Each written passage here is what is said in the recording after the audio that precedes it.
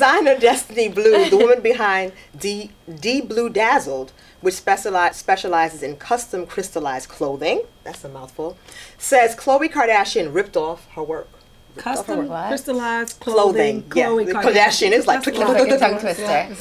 Retweeting Kardashian's video, which shows off Kardashian's Good American clothing line, right? Blue wrote, quote, "When someone buys one of everything on your site, has you make them custom at dbleudazzled work, never posts it or wears it, then copies it," close quote.